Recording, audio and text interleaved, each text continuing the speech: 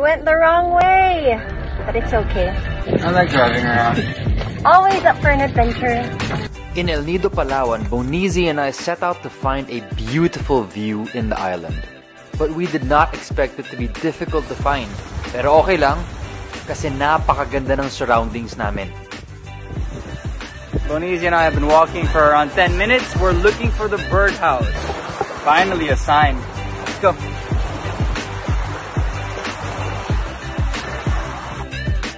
So we walked and we walked in search of that elusive view, pero in fairness, the journey was worthwhile. Nakapag-basketball pa ako. Saya. Yeah! Hobby! Eventually, we found some signs. We found a rickety bridge. And I made Bonizi cross first, just to make sure it's safe. Joke lang. And kahit linamon si Bonizi ng mga lamok, our spirits were still high. This is such a cool adventure. After a much lengthier than expected walk, we're sweatier, but we're here.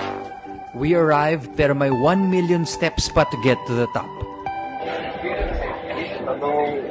This is it. This is the birdhouse. We made it, and this is our view.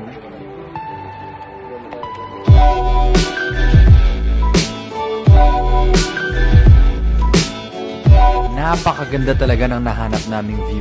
Dito kami kumain, and of course, dito rin kami nag-birdwatch. It's adventure time with me and Bonizi. Let's do this.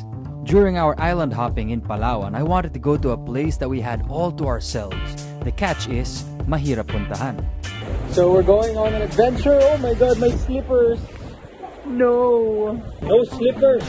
No happiness. The resident scaredy cat of this relationship was doing fine at first, but eventually nahirapan siya. It got so difficult she had to find herself a new man. Sad life. Hoo. I could only watch from afar. May iba muna siyang date for today. But seriously, limestone rocks are super sharp, so we had to be safe. Ouch! We finally made it to the entrance of our super secret lagoon. Bago tayo makapasok na, kailangan natin lumubog sa tubig.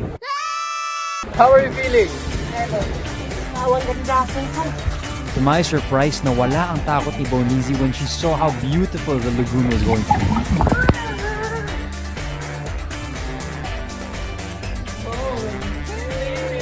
And now it's my turn. Oh my god, sobrang cool dito.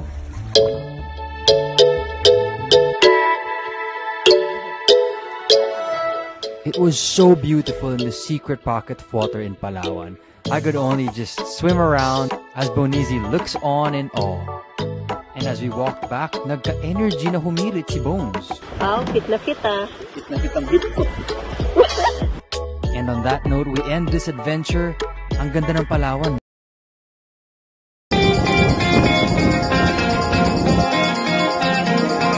Currently on a kayak, and I'm the driver at the back, pero si Bones yung motor sa harap. Work pa more. Ako relax lang ako dito. Okay, Bones, galingan mo. Galingan mo! Faster! Finally, may break time ako sa pagkakayak. Pakabilisan ko. Yes po, ma'am.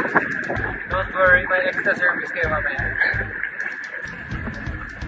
Extra food service. Okay. Paki-flex po yung muscles, sir. Maximum flex na po yan, ma'am.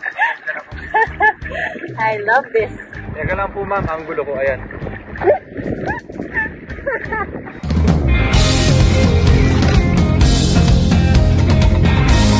Hey guys, I'm at the seahorse. Hello, seahorse.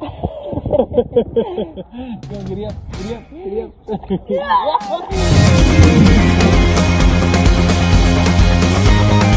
Sabi ko pa naman, bakit ang bagal natin ko? Asan na yung kasama ko? Nandyan!